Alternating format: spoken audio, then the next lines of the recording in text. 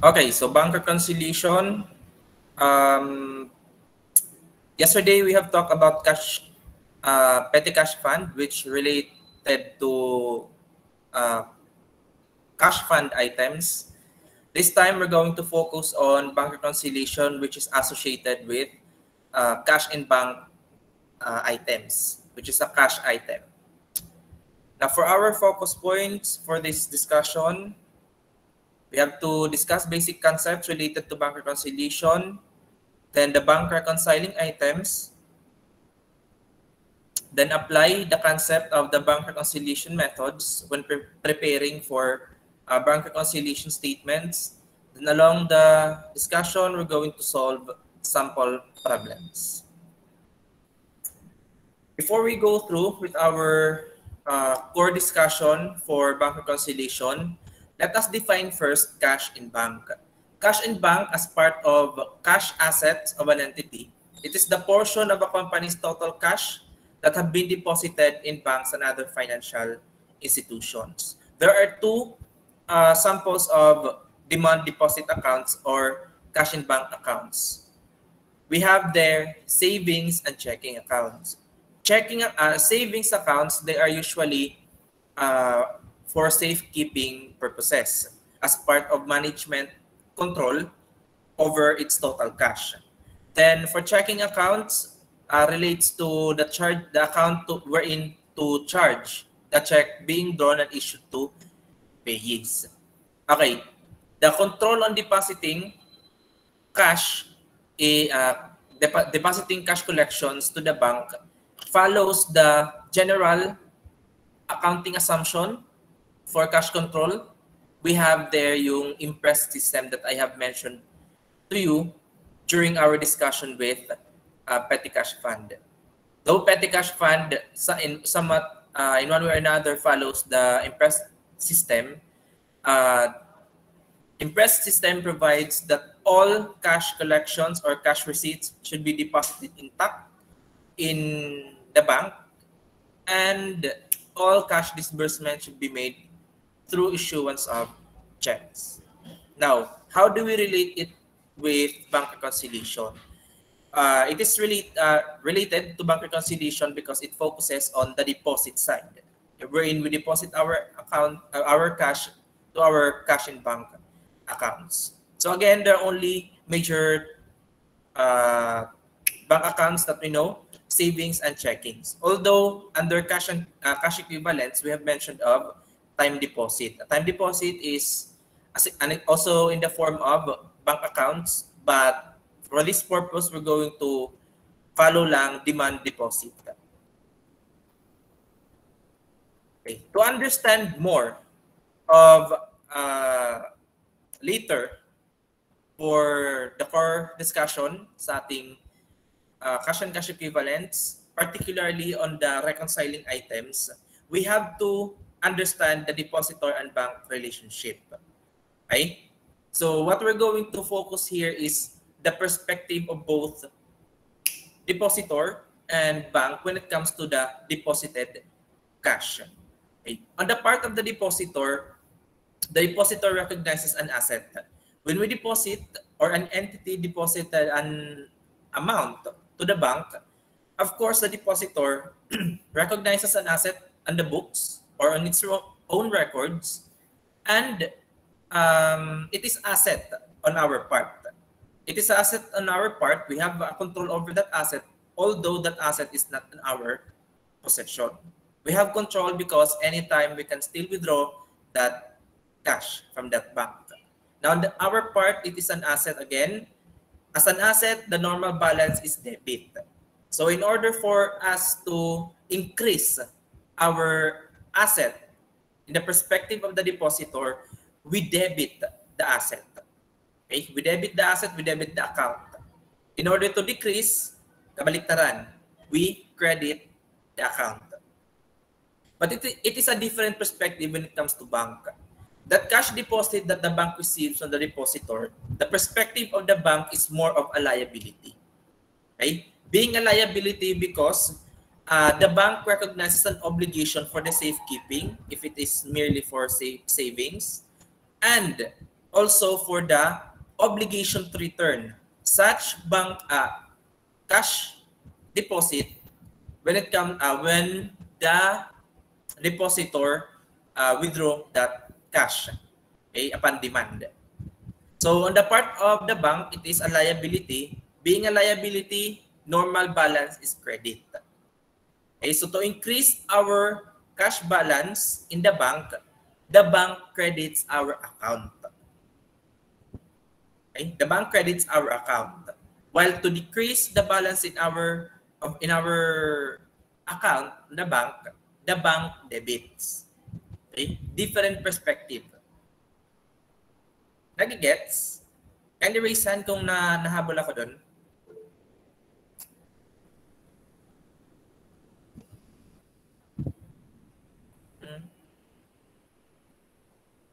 Okay. What I'm referring here is nire-relate ko siya. I am relating it actually dun sa basic accounting equation and the relationship of the elements of FS, particularly on the asset and liability side. Okay? But we are incorporating it here in the depositor and bank relationship in order for us later on to further understand how to treat each reconciling items. So again, on the part of the depositor, it is an asset. On the part of the bank, it is a liability. Okay? So another example, on my perspective, on my part, example sa akin, I have a bank account because of a payroll. When you become an employee in the near future, you will be required to enroll for a payroll account. Actually, it's just a special account, okay, other than the regular account that is being enrolled in a bank. That payroll account that will be used for the salaries, payroll, right? When the company pays for salaries, the management will say the salary had been credited to your account. Therefore, in order to understand the term credited, when we check our bank account, there is an increase in the balance of our payroll account. That means the bank, to increase our cash balance, the bank credits our account. But on the perspective of us, if we're going to record the increase in our books as a depositor, the increase in that bank account is not a credit, but a debit on our side. We debit our record, a bank account record in our books, but the bank itself credits our account. While when we withdraw that cash from the bank debits. While on our part, we credit the account. Okay? I hope na gets talaga ako dun, ha. So, being a different perspective, a point of view, the point of view of the depositor and the point of view of the bank, both will maintain their own records. Okay? We cannot avoid discrepancy on recording and timing differences on the transactions that involve the deposit or the bank account. Now, the depositor will maintain own records while the bank will maintain own records. In one way or another, talaga hindi mag-equal yan at some point. Okay? But the purpose of bank reconciliation through the reconciling items that we're going to discuss later is to adjust the respective records in order to come up with an equal amount. Diyan papasok ang concept ng bank reconciliation. Okay? So in order for us to adjust in equal points or in equal amounts our records as depositor with the records that provided by the bank, we have to apply the concept of bank reconciliation. So bank reconciliation means putting into agreement or in equal amounts the balance of cash per depositor's record as represented by the ledger. Okay, I hope you're familiar with ledger, and the per bank records, which is actually provided through yung tinatawag na monthly bank statement. Bank reconciliation is done by reconciling the records of the depositor and the bank statement with the corresponding reconciling items. Usually, bank reconciliation is prepared on a monthly basis by the depositor's accountant. When asked in the theories, or parang tawag doon, back identification or multiple choice question, you will be asked who prepares the bank reconciliation statement. It is not the bank who prepares the bank reconciliation. It is us, the company, specifically the depositor's accountant. Siya yung gumagawa. For the absence of an accountant, any of the finance officer. Okay? Yan yung gumagawa ng bank reconciliation. Again, the purpose is to meet halfway or to put into agreement the balance per depositor record and the bank record. Why is it that the preparation of the bank reconciliation is on a monthly basis? Because we are dependent on the so-called bank statement. Bank statement is a monthly report of the bank that shows all the changes or movement in the balance of that bank account. Everything else, from the initial deposit, subsequent deposit, and withdrawals. Okay? So, bank statement, it is an important document for us in order to prepare the bank reconciliation statement. Okay? Monthly basis. Now, I'm not sure if you are familiar with a bank statement. Maybe you can ask from your family members, like your parents or your brothers, sisters, na merong bank accounts. For example, on my part, I have a bank account. I downloaded an app for related to my bank. Now that bank application, meron siyang update. The update there was referring to the access, immediate access of bank statement. So anytime I can generate or download the bank statement for a certain month. So yun yung parang I'm not advertising, but yung BPI, yun yung naging update sa kanilang application, mobile application.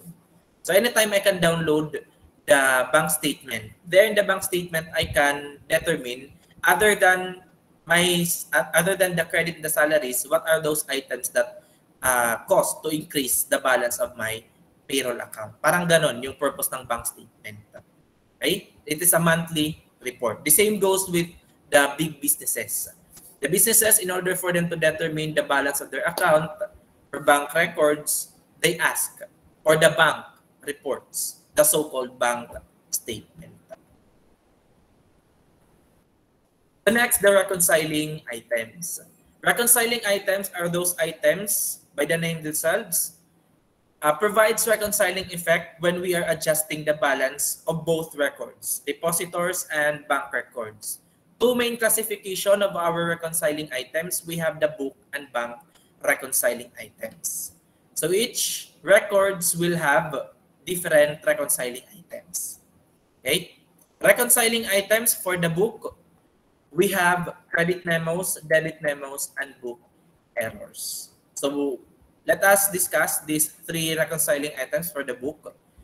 In relation to the earlier discussed depositor and bank relationship.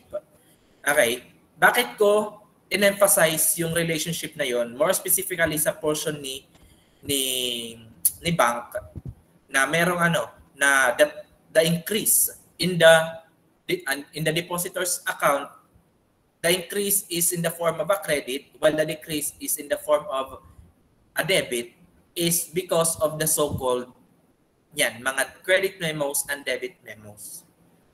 Credit memos are items already been recorded by the bank as addition or increase in our account. Okay? The record of the bank with those credit memos, immediate recording of those credit memos, merong delay on the part of the depositor. Since the bank is the one directly engage in the recording of those credit memos in order for the bank to notify the tawag nito, the depositor of the credit memos, the bank prepared the bank statement. So before the depositor will be able to know that there is a collection of accounts receivable, the crediting of matured time deposit, the crediting of cash proceeds from a loan, okay? The depositor will only know if the bank provides such bank statement. Until such time, hindi muna siya makakapag-record ng mga transactions na yan. Okay? So examples again, accounts and notes receivable collected. Especially if there are, if the bank is authorized to collect such accounts and notes receivable on behalf of the depositor, the bank will immediately records and credit it to the depositor's account. Since the depositor is engaged in many transactions from day-to-day basis na operation niya, hindi na ang tawag nito, hindi na medyo na-focus yung transactions with the bank. So sometimes, immediate crediting na lang ng bank, then later on, to notify the depositor, the bank notifies through the bank statement. Also, we have matured time deposit. Going back with the concept of cash equivalents, time deposit is actually in the form of a bank account but classified as cash equivalent. Now, in relation to bank reconciliation, having maturity period, within that maturity kasi parang nawawala sa isip ni depositor na merong time deposit. Upon maturity of the time deposit, immediately, based on their agreement, na sabihin natin there's an agreement between the depositor and the bank that upon maturity of the time deposit, directly crediting na lang dun sa account ng depositor. Now, upon maturity, hindi naman pinapansin na yan ni depositor. Again, because of the day-to-day operations niya, yung ginagawa na lang, the bank notifies the creditor of the depositor of the crediting of time deposit through the bank statement. Kasi makikita naman dun sa bank statement that there is a credit of the amount of time deposit. Okay? Same goes with cash proceeds from loan. Especially if an entity is borrowing funds from the bank, okay? And the entity is having trouble with cash management, yung ginagawa na lang is to credit the cash proceeds to the deposit account of the depositor. Okay? Take note again, credit memos are addition or increase. Okay? So, credit siya ng bank. Kaya nga yung deposits and other items that results or with an increased effect in the balance of the account of the depositor, the bank always credit the account in order to increase or add the balance. Okay? In order to increase the balance. Take note, credit memos are book reconciling items. They are addition or increase. Nagets? Elerisan, habol.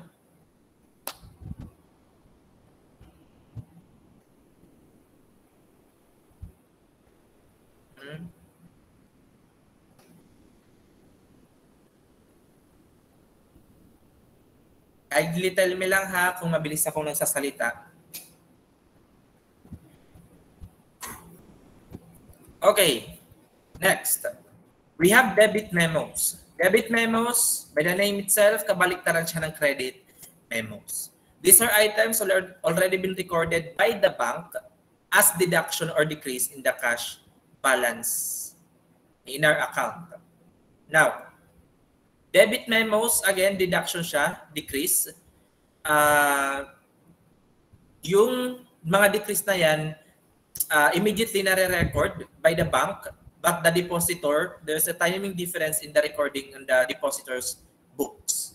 Examples of those debit memos, actually they are referring to additional payments or charges. Example, yung bank service charge. Then we also have the no sufficient fund check or NSF check. By the way, other related terminologies for NSF check, we have DAIF check and DAOD check. So bank service charge, example of a transaction that involves service charges when when an entity makes some online transfer, online banking transactions. For example, payment through online apps. Diba ganon? For example, the bank paid for nagbabayad na paid for a liability, online transfer for amounting to 2,500. Okay? For 2,500. The bank will deduct the 2,500, and other than the 2,500, the bank will deduct an additional amount, so-called service charges. For example, on my part, per experience, when I made bank transfer,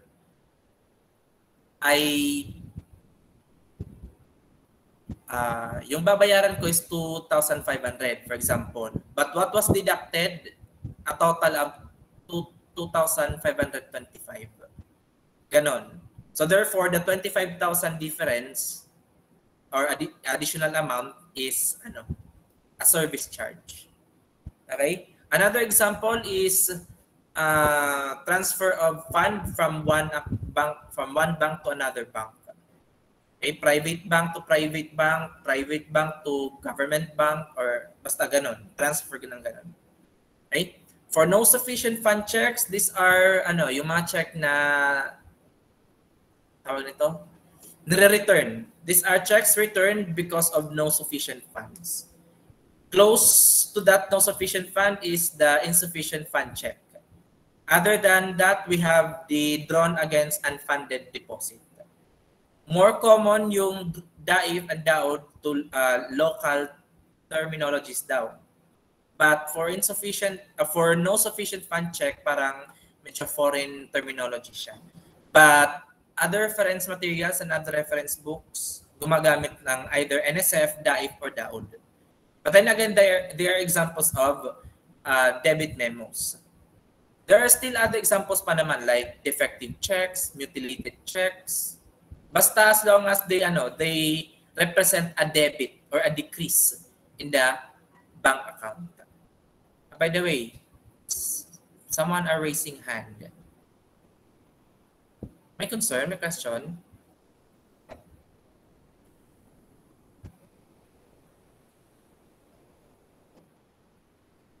Wala ata. Sino pa yun? Miss Quijano, may question ba? Ay, nawala. Naku, kayo talaga. Na-imagine ko lang talaga kung face-to-face. Sige lang, no worries. Nano lang ata. Okay. Nag-gets ako doon sa debit memos. Any reason kung nag-gets doon? O yan. Okay.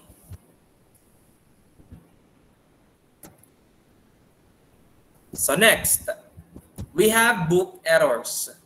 Book errors are errors committed by the depositor himself.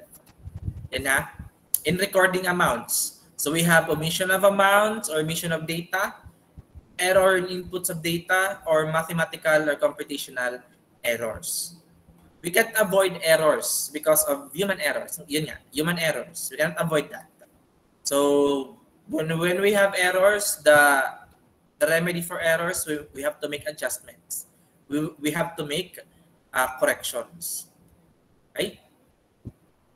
Next, we have for bank reconciling items. We have deposit in transit, outstanding checks, and bank errors. For deposit in transit, these are items of deposit already been recorded. This time, si depositor yung nakapag-record na. Earlier, the book reconciling items, the one that already have the records, the bank. At this time, for bank reconciling items, the one that already have the record is the depositor. Di pa magkabaliktad, a different perspective. Okay, but hear me out. So deposit in transit are items of deposit already been recorded by the depositor as deposit, but not by the bank because of certain tawag nito scenarios. For example, the usual banking practice, the operation ends commonly 3 p.m., sometimes 2 p.m. So sabihin na natin 3 p.m. Okay. When the bank closes 3 p.m., that means no additional transaction with the bank that can happen beyond 3 p.m. But that doesn't mean the bank is no longer operating. The bank is actually making clearing operations, not the clearing operations na naglilinis. Guys, okay. But we can relate it sa naglilinis, but what is being clear is the transaction, are the transactions for the day. So for example, all deposits in the day, within the day, and all disbursements or payments within the day, it must be cleared out so that no more trouble for the next banking operation for the next day. Okay? So how does deposit in transit occur? When cash items are deposited but not reflected, one, due to bank cut-off time. Okay?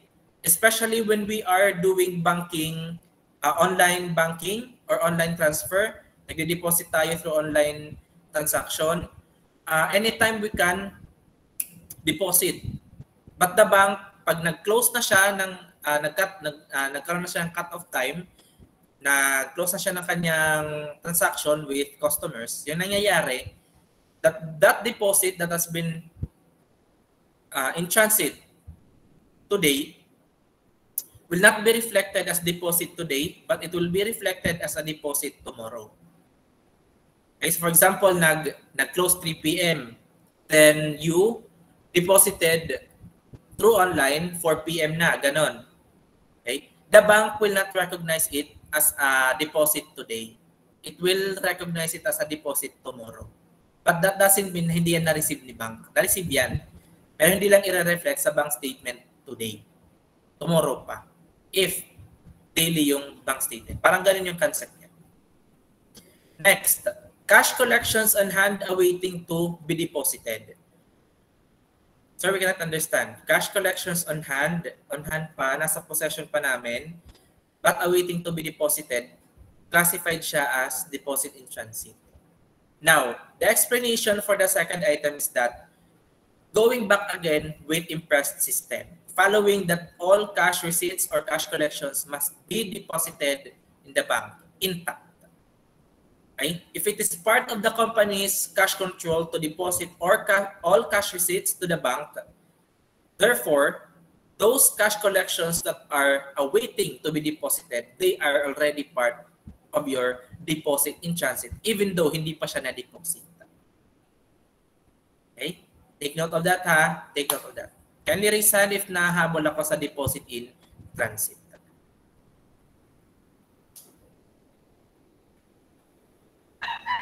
Sir? Yes? Sir? I would like to ask a question po, sir. Sige. In whose perspective po ito, sa depositor or sa bank? Bank. We're already talking with the bank. Okay po, sir. Thank you, sir. Okay. To further clarify, yung may record na ng ating deposit, okay, as if deposit na si depositor, na-record na niya yan, the deposit in transit, na-record na yan ni depositor. Okay? As deposit. But the bank, hindi pa niya na-record yan. So kay bank, in transit pa rin yan. Okay? Even though the bank already receives the deposit, the treatment is still in transit kasi nga, yun yung inabutan ng cut-off.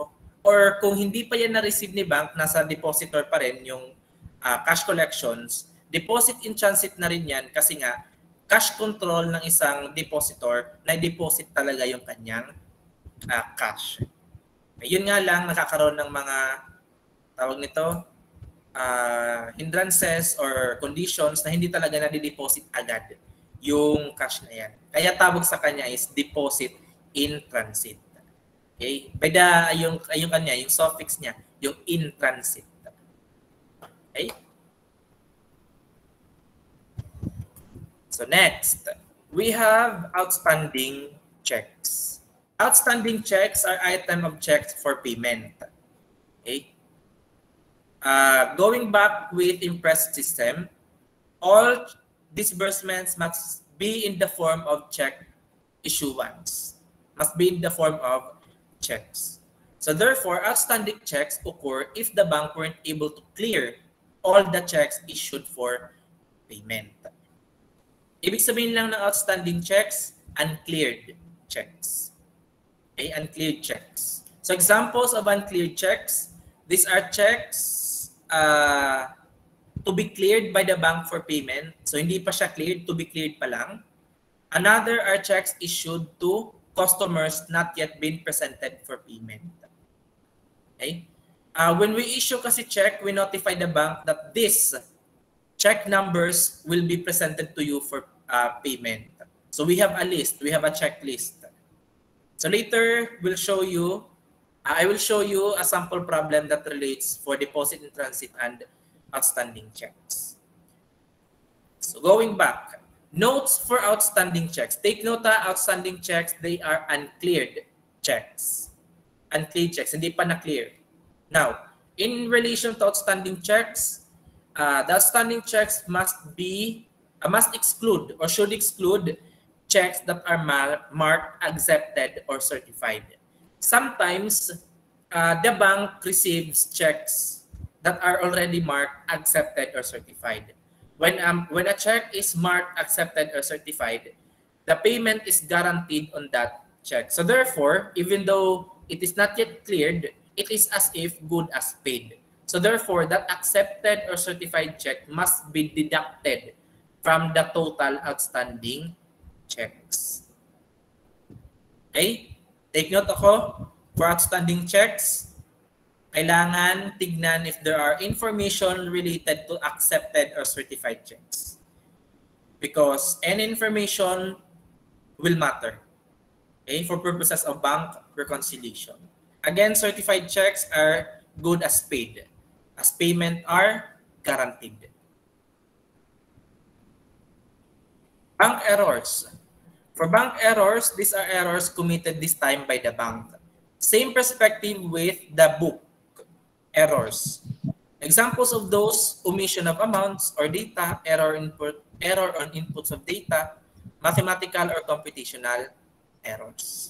Okay, we cannot avoid human errors.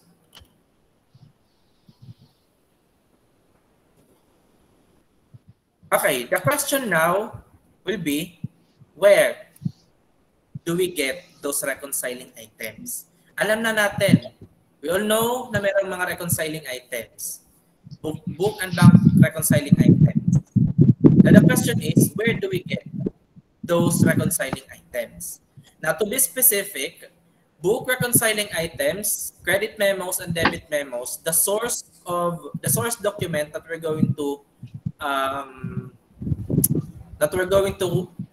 consider getting those reconciling items is the monthly bank statement, the bank records through the monthly bank statement. So when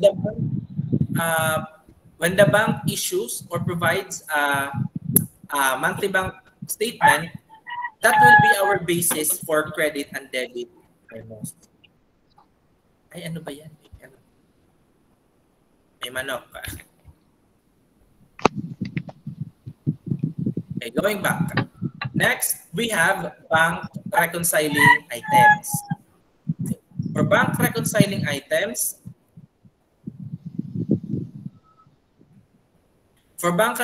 items, we have deposit in transit and outstanding checks. The deposit in transit and outstanding checks, we can find it through the depositor's own record by comparing with the monthly bank statement. So in order for us to determine kung meron bang deposit in transit, meron bang outstanding checks, we look into the records of the depositor, then compare it with the monthly bank statement. So take note, credit memos and debit memos na book reconciling item, we look it from the bank record through the monthly bank statement. While the bank reconciling items and deposit in transit and outstanding check, we look for it from the depositor's own record by comparing it with the monthly bank statement. Okay? Then the book errors and bank errors, yung tawag nito, yung concept sa kanila is who committed the error will make the adjustment. So therefore, for book errors, it is literally the errors of the depositor. So we're going to look for the records of the depositor if there are any errors that will relate for our preparation of bank reconciliation statement. The same goes with bank errors. Bank errors will be reflected on the monthly bank statement. Okay? So titignan mo on the report of the bank kung nasan doon yung tama. Kung meron ba doon tama or wala. Okay? Nagets ako doon? Can you raise hand if nagets ako doon?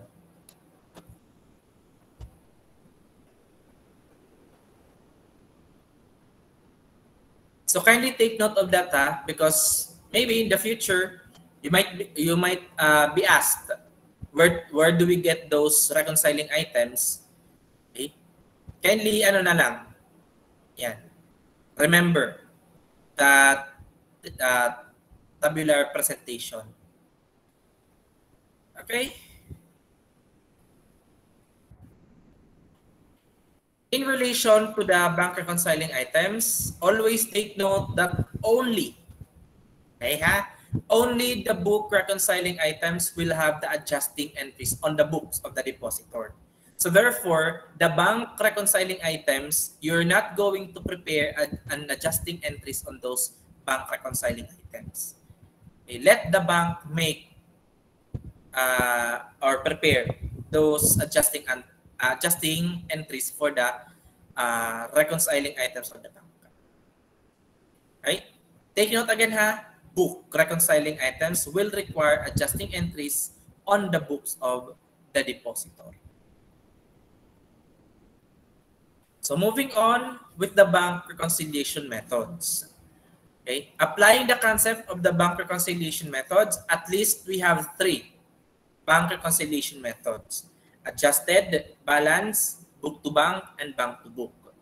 Among the 3, I suggest to familiarize or master the adjusted balance method, because everything else from bank to book up to book to bank, from book to bank down to bank to book, the concept will be taken from the adjusted balance method. So later we're going to apply it in a problem solving. And again, among the 3, the most common assumptions for discussion purposes is the adjusted balance method. Although in practice, especially in the audit side, book to bank or bank to book will be applied also. Okay, but again, the most common is the adjusted balance method. So here it is. For adjusted balance method, the setup is to separately adjust the bank records and the book records. So there will be an adjustment column for the books, book items. Then there will be an adjustment column for the bank records. Okay, you can have it this one or other presentations in the reference materials. You will have it there. All reconciling items will be presented in one column, then 2 columns separately for book and bank. Parang ganon. Pero wala akong presentation na ganon eh. I suggest this one. Separate reconciliation. Now, at the end of the day, it should be balanced out. So therefore, the adjusted balance of the bank must be the same amount with the adjusted balance of the book. Now the question is, sir, what if everything else are accounted for, including errors? Ganun pa rin. Hindi pa rin nag-balance yung bank and book records. Let us say bank have 1 million adjusted balance. Then the book had 990,000. Question: between bank and book records, sino yung merong accurate records? Is it the depositor or the bank? Who holds the most accurate records? Is it the bank or the book? Based on your readings. Bank.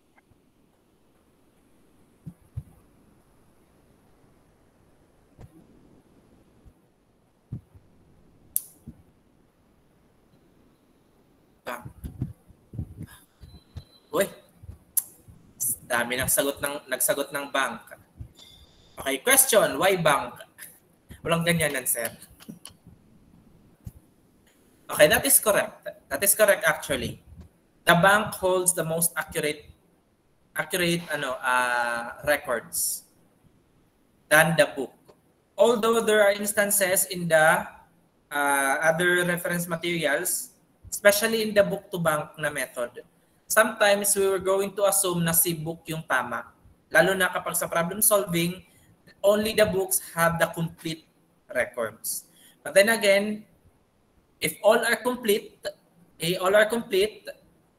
and you are asked for the adjusted balance, follow the bank records. The bank holds the most accurate records in contrast with the book. Okay? So again, master the adjusted balance method because the foundation of the book to bank and bank to book will be taken from the adjusted balance method. So for book to bank, ganito yung presentation niya. Other reference materials, usually ganyan yung presentation. As you can see, the credit memos and debit memos are presented as is. So it is added for credit memos, it is deducted for debit memos. The same goes here with the book to bank. Since we are starting with the book items, credit memos and debit memos will be treated the same as that with adjusted balance method. Okay, errors will also be done the same. But starting with deposit in transit up to the errors of the bank, it will be treated inversely. So therefore, we're going to apply a reverse mathematical treatment. So here, deposit in transit is added and outstanding checks are deducted. This time, under book to bank, the deposit in transit is deducted and the outstanding checks added. Errors will depend on the scenario wherein the error occurred. If the error is an addition, has an addition effect, ililess siya dito. Okay? Kung dito addition yung kanyang effect, ililess naman siya dito. Pero kung dito sa adjusted balance method, deduction yung kanyang effect, dito naman i-add. Okay? Depende again sa error. Depende sa error. Pero sa deposit in transit and outstanding check, apparent yung kanilang reverse treatment. Kung mapapansin nyo. Okay? Other presentation for this one, on my part, in order to avoid confusion, especially if I am being asked with adjusted balance, what I'm doing is to insert adjusted balance after the errors committed by the book. And afterwards, apply inverse or reverse mathematical effect sa bank reconciling items. Now, the goal of the book-to-bank presentation is to come up with the unadjusted bank balance. This unadjusted bank balance must be accurate with the amount presented in the bank statement. Nahabol ako doon. Okay, nahabol ako doon with adjusted balance method and book to bank. Okay, up to that point.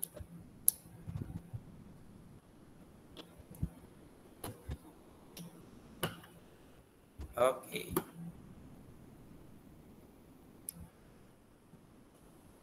Okay, so moving on.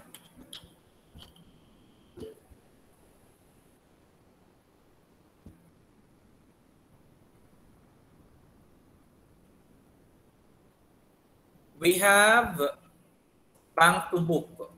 For bank to book, we start with the bank items, normal reconciliation with the bank items. Tignan nyo. Deposit in transit is added, outstanding check is deducted. Errors, depending on the errors, if it has an addition effect or a deduction effect. But starting with the credit memos down to the errors committed by the book, you will apply now the reverse mathematical effect. The goal again this time is to have the unadjusted balance. This time for the book balance. The book balance, the amount of book balance should equate, okay, on the balance presented in the depositor's record. Okay, so this is the presentation again from the book, other reference materials or reference books. But for my part, I will just insert adjusted balance after the errors committed by the bank. Then apply reverse mathematical effect on the book reconciling items. Okay? So let us apply it in a problem solving. Ayan. Sabi dito, the high-speed company provided the following information to its accountant in relation to bank reconciliation, preparation of bank reconciliation for the month ended February 28, 2019. So cash per ledger and cash per bank statement, these are unadjusted balances. Cash per ledger, sometimes it is termed as book balance. While cash per bank statement, it is presented as bank balance. Again, these are unadjusted amounts. Okay, collections on notes credited by the bank, this is a credit memo. NSF check and bank service charge, these are debit memos. Deposit in transit and outstanding checks, these are bank reconciling items. Then we have errors committed. Okay, we have errors committed. For the books, we have collections amounting to 18,000 na reflect daw as 13,000. So kulang. Okay, kulang yung ating na recognize na addition as cash collection. Next, a check drawn for 6,100 was erroneously omitted by the company's accountant. So unintentional omission of the 6,100, therefore, kulang yung disbursement na na-record. Then for bank, a deposit of 23,000 was erroneously credited to low-speed company instead of crediting to high-speed company's account.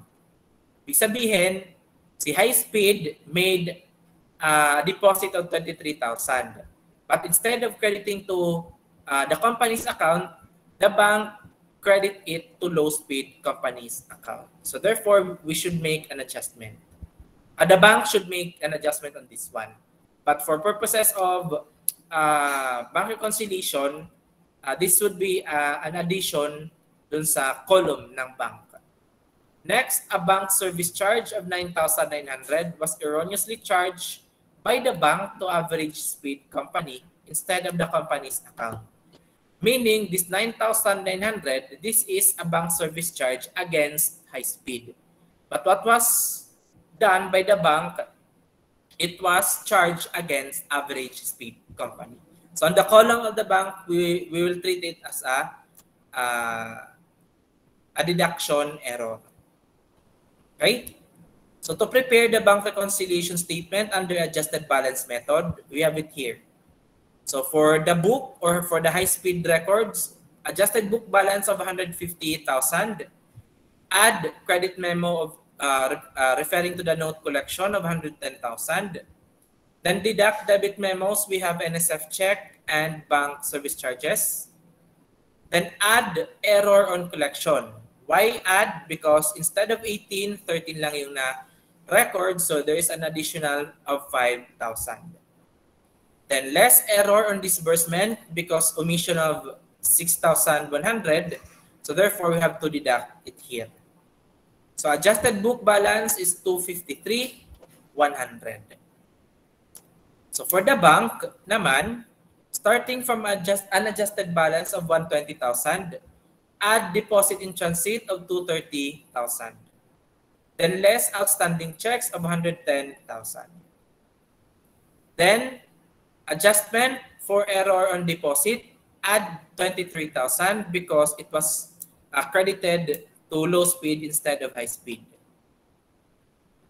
Then error on payments, 9,900. Deduction since instead of deducting it to from high speed, na-deduct daw kay average speed. So adjusted bank balance is the same, 953,100. Okay, so equal naman. Now, nasundan ako dyan? Able to follow?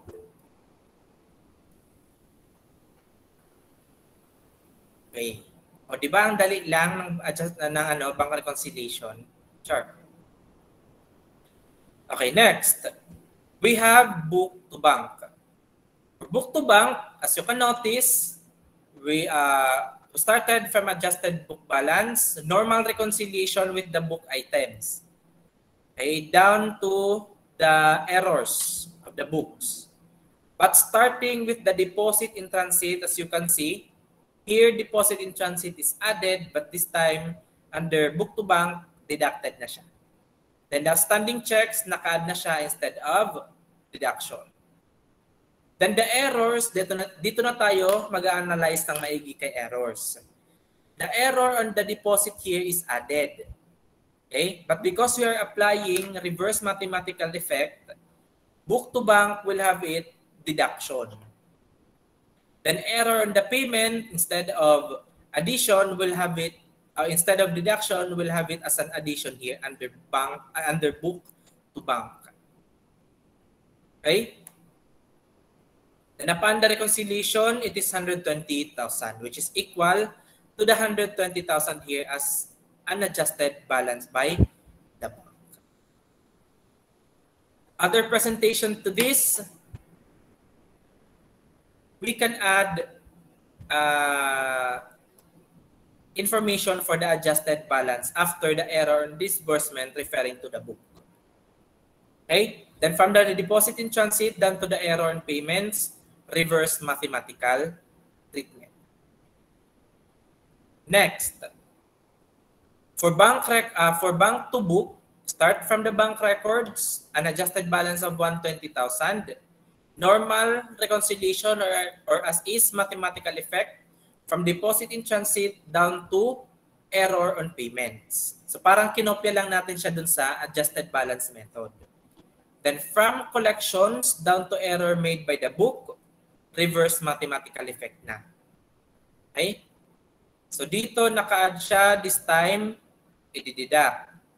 Yung NSF check and bank service charge, instead of deducting, naka-add na siya dito. Then yung errors, yung error in collection kanina na added, eto, 5,000, diniduct natin. Yung errors on disbursement na naka-deduct kanina, this time, i-add naman natin.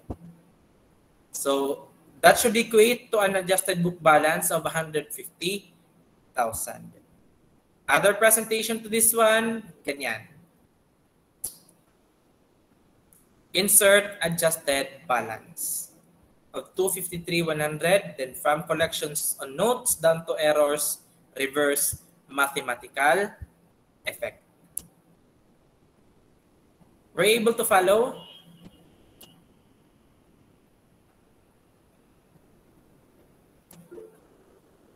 Okay.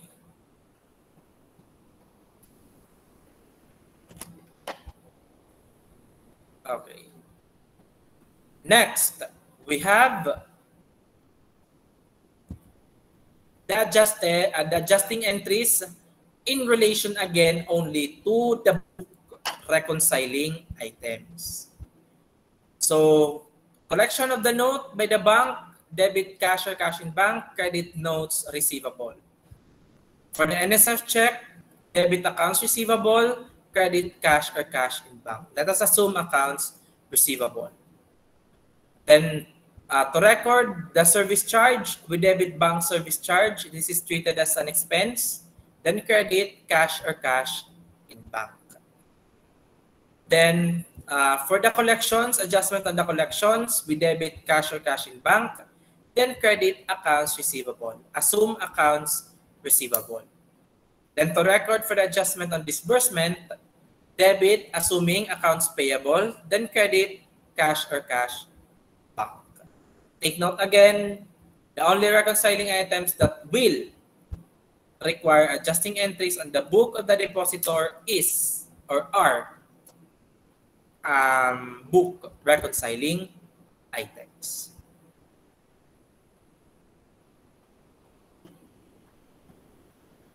So I hope na gets dito sa reconciling sa adjusting entries. Okay, konti na lang. Last problem. Caps Lock Company. So, Caps Lock Company provided the information for the month ended September 30.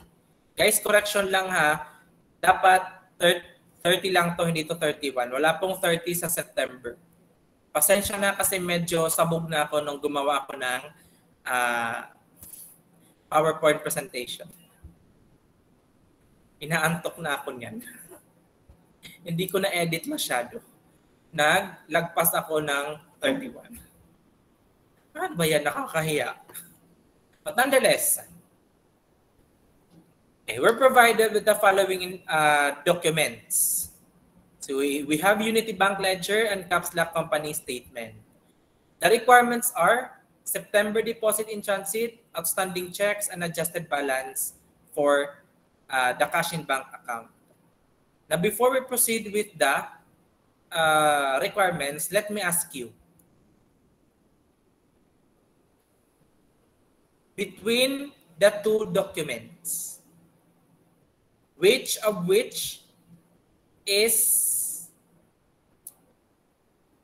the depositor's record and which is the bank record?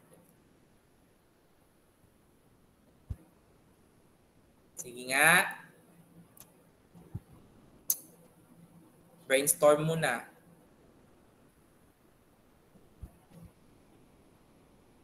Okay, between these two records na meron tayo dito na nakapresent. Unity Bank Ledger at saka si Caps Lock Company Statement na document. Which is yung depositor's record at saan naman yung bank record?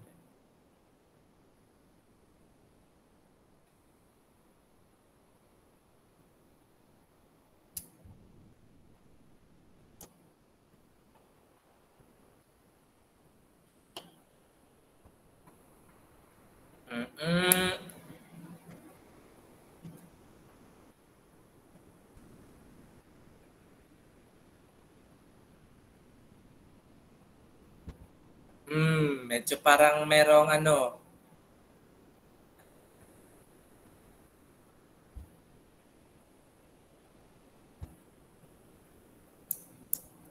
Naku, parang wala pang nakatama, wala pang may nakakorek.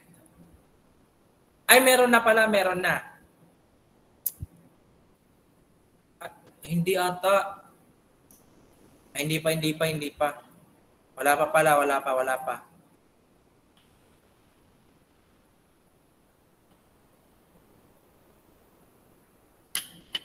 Ayun, meron na. Okay, meron na. Okay, correct. Okay, meron na. So, answer reveal. Answer reveal tayo. So, yung Unity Bank Ledger, yan po yung depositor's record. And the Caps Lock Company Statement, yan po yung bank record. To be specific, Unity Bank Ledger, yan yung ledger account ng cash in bank ni Caps Lock Company. Yung Caps Lock Company Statement, yan po yung bank statement. So yung nakakorek, congratulations sa inyo. Okay? So now we proceed with the competition. Okay, the competition. Guys, wag palito ha, wag kayong magpalito sa ganyang presentation. In practice, yan yung ibibigay sa inyo. Basically, yan yung bibigay sa inyo. Okay, wag kalimutan. Yung parang T account na nakapresent dyan, yan yung ledger. Depositors record yan. Tsaka yung isa naman, bank records. Although, if we're going to reformat or parang reformat si bank records, parang T account din actually siya. Hindi nga lang nakapresent as T account. Pero yan ha. So let's proceed with the computation for the deposit in transit and outstanding checks. Yan lang muna. Requirements 1 and 2 lang muna. So for requirement 1, our deposit in transit is 160,000. Kasi yan lang yung September deposit na hindi na-reflect sa bank statement. While the outstanding checks, we have the 902, 905, and 907 check numbers. So a total of 190,000. Sir, where did you get those information? Go back with the problem. So ganito yan. For deposit in transit, look for the information of the deposits. Okay, look for the information of the deposits. So from the ledger, we have 3 deposits. We have to match this one with the records of the bank. So the deposit of 100,000, hanapin dito. Ito yan, reflected na sa deposit column. The 20,000 deposit reflected ulit dito sa deposit column ng bank statement. But the 160,000 hindi reflected because under the deposit column of the bank statement, what is provided, 60,000 na naka-CM, which is credit memo. Designation niya or description is note collection. Okay? So note collection siya. So hindi siya deposit. So therefore, 160,000 is correct as deposit in transit. Okay? Then next, we have the outstanding checks. Outstanding checks, focus naman tayo sa mga check numbers na nasa credit. Okay? The same thing. Match it with the bank statement. 901 na 10,000, naka-reflect na rin dito sa check column, 10,000. 902, wala. Okay? Wala 30,000. So tama na 30,000 part of outstanding checks. 903, 80,000 nandito na rin. So correct na reflected na siya. 904, correct na rin, reflected sa checks column. 905, wala. So tama na outstanding check yung 60,000. 906, 50,000. Ito yan. Na-reflect na rin. So, okay na yan. The 907, 100,000, wala sa checks column. What we have in the checks column is the DAIF check na 4,000 debit memo. Okay? So, correct lang na 902, 905, and 907 yung outstanding checks natin for a total of 190,000. Nagets ako doon? Nuggets? Take note guys ha. You might encounter that in the future. In practice, at a minimum, yan yung gagawin niyo for bank reconciliation. You will be given with ledger and a bank statement. Then prepare ka na ng bank reconciliation. Okay? Now, to answer the last requirement, yung adjusted balance, will present it in sa 3 reconciliation methods. So starting with the adjusted balance method, by the way, yung unadjusted book balance natin, nakapresent dito 130,000. Yung unadjusted bank balance naman natin, we have it here 216,000. So paano natin nakuha yung 130,000 book balance and 216,000 bank balance? Ganito lang yan guys. Balik tayo sa problem. Okay. Get your calculator. Okay? Kunin yung calculators nyo. To arrive with 130,000 sa Unity Bank Ledger, compare the total debits with the total credits. Total debits natin should have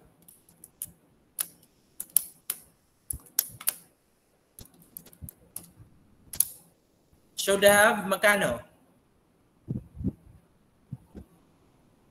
Magkano yung total debits?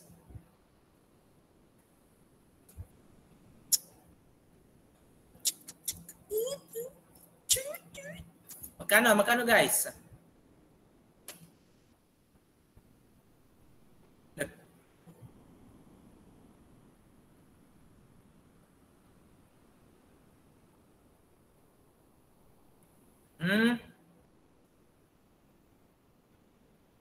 Okay, correct. Tama naman lahat. 480,000.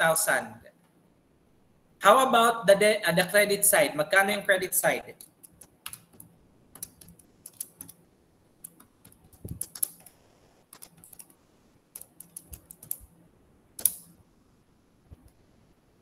Magkano?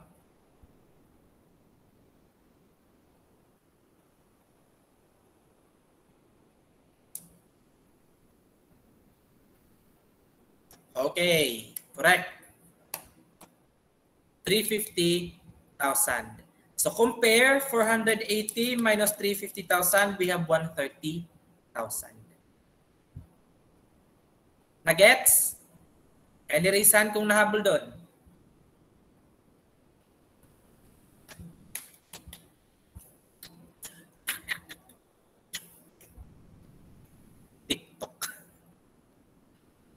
Okay, next. Next naman, we have yung 216,000. What is presented under caps lock company statement? Nakalagay dyan, 216. Let us just check lang kung tama yung 216. So starting with the 200,000. Okay, ha? Take note, 200,000. From 200,000, bawasan ng 10,000 the 901 check. That should be 190.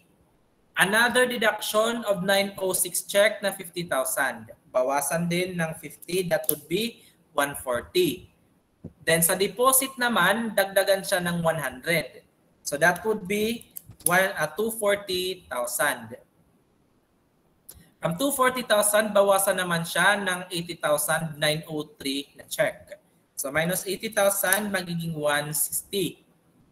From 160,000 sa deposit column, may 20,000, dagdagan siya, magiging 180,000. From 180,000, bawasan ulit ng 20,000 na nasa check column. Yung check number 904. So 20,000 babalik sa 160. From 160, meron daw credit memo na 60,000. So dagdagan siya ng 60,000, magiging 220,000. From 220,000, bawasan naman siya ng debit memo na 4,000, magiging 216 or 216,000. Okay? Nagets? So advice guys, advice ko, kindly check the balances. Wag mo nang wag mo nang magpadalos-dalos sa competitions. Okay? Magpadalos-dalos na lang tayo sa ibang aspeto, wag lang dito sa accounting. Kasi in one way or another, pag nagkamali sa simula, mali lahat. Iiyak ka talaga. Yan lang yung advice ko. So correct na yung ating 216 at saka yung 130,000. So proceed na tayo sa solution natin ng adjusted balance. So yung adjusted book balance sa 130,000, dagdagan lang ng note collection na 60,000 credit memo at saka yung nag-iisang dive check na 4,000.